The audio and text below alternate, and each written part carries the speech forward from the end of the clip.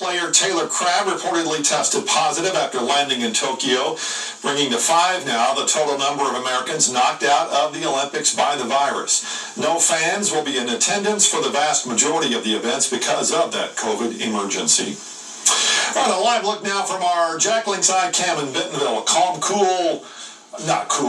quiet night. What am I talking about? I guess wishful thinking. I don't know. Nice Low 70s is not bad. It's not bad. Sometimes in the summer you can be lows in the 80s, so it's all perspective, right? I guess. Maybe. Sure. No? Hand takers? Bueller? Bueller? Anyone? Bueller?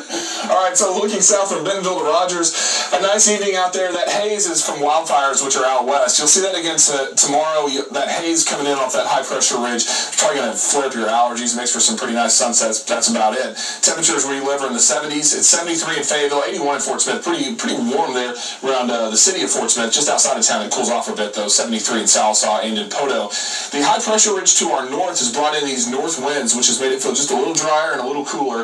This afternoon, evening, we've had a couple of showers trying to develop here in the stationary front just to our east. You can see in southern LaFleur County, one out there just southeast of Tallahena, so rain chances are not zero, but they're going to be pretty low. Now, I do think tomorrow, though, we're going to have more of those pop-up showers in the afternoon. Didn't have any today locally. Tomorrow we'll have a little weakness rotating around that ridge, which should give us at least a few pop-up showers. Winds also turn around out of the south. You can see some of these things starting to pop up in the afternoon. See them? Not everywhere. Not all y'all are going to get rain, but a few of you will get a passing shower in the afternoon and evening. And then looking ahead towards Friday, we're starting the day off in the 70s and 80s, and again, more pop-up showers on Friday into Saturday and Sunday. Tomorrow's probably the best day, for the best chance at least, to have a shower where you live. Look at temperatures though, man, uphill. Normally this time of year it's 90, so we're near or below normals where we've been. We're going to go above normal though.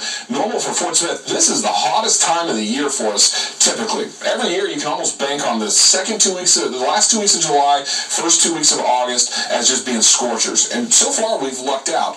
We're going to be in the thick of it, though, by the time Monday rolls around. I think Monday is probably going to be the warmest. That heat wave should roll through next week. And if it's not 100, the heat index is definitely going to feel like 100. Lows tonight, 69. Sun comes up already up to about 81 by 10 a.m. Should be in the low 80s by 10 a.m. too in the River Valley. And then rain chances really not that great for us as we head into the next 7 days. Tomorrow, a couple of passing showers, mostly from about 2 in the afternoon to about 6 in the evening in the River Valley. Getting pretty hot. Temperatures close to 100 by the time Monday rolls around. So next time, chance for any kind of cool weather, I suppose, is not August. It looks like August 2nd. I was looking at some of the long-range trends, and this 90, bobbing around 90, 95, looks like it just holds for about a week and a half. You know, it could be a month. Yeah, August is usually one of them. It's really hot too. Till the end of the month, then you get fall colors. That's right. It's back Pumpkin spice everything. That's right. All right, Garrett, thanks. Well, a shake-up to the teams in the